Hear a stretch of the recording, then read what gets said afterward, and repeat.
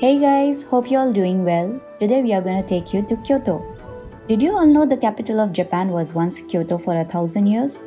Historically, the home of the emperor is considered the capital. Kyoto was the home of the emperor until his location moved to Tokyo in 1868. Even though it was no longer the capital, Kyoto remained the cultural center of the country. It did not take us long to feel the oldness and the charm the city holds with its ancient architecture, lanes, and roads. Famous for many temples, forests, gardens, this place has partner city arrangements with many cities around the world, like Paris, Istanbul, Benaras, Qingdao. We were completely dazzled by the city. Watch till the end and you will know why. Our first destination in Kyoto was Fushimi Inari. It is an important Shinto shrine dedicated to the Shinto god of rice, Inari. This place is famous for its thousands of torii gates. Since foxes are believed to be Inari's messengers, one can see a lot of fox statues. Once you enter the shrine, there is a main hall where you can pay respect and pray. Behind the main hall is the entrance of the torii gates and the starting point of a 4-kilometer of hiking trail. If you look at the map of Fushimi Inari, this is the starting point, which is always heavily crowded. But as you go up, the crowd thins out and the number of gates also reduces. This point is roughly halfway to the summit and where you get a beautiful view of the city. There are 2 paths to reach the summit from this point.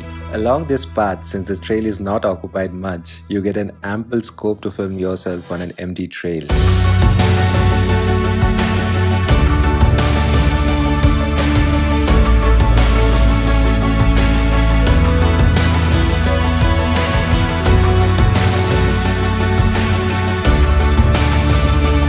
Further hiking brings you up to the summit and to hundreds of other smaller shrines. The complete hiking up and down takes about 2 to 3 hours.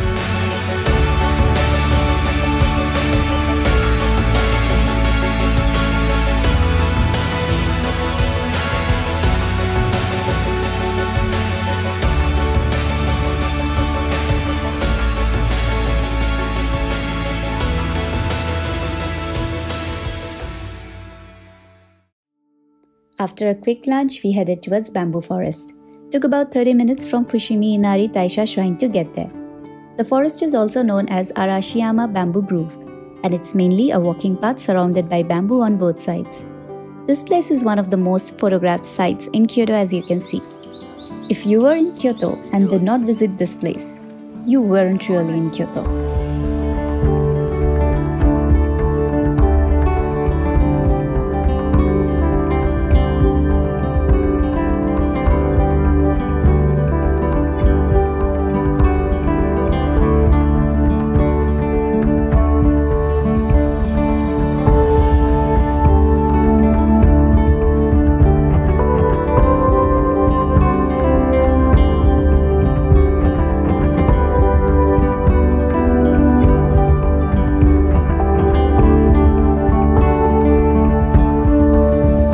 Kinkaku-Ji temple was the third and final spot in Kyoto.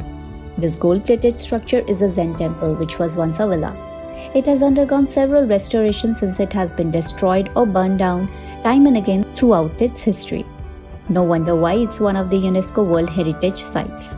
We found it strongly similar to the Golden Temple of Amritsar because of their gold-plated structures, location around the water, and their history that dates back to the 14th to 16th century.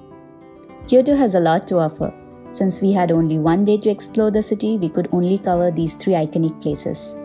If only we had more time, we could enjoy more the ancient and rustic nature of the city that left us dazzled right off the bat.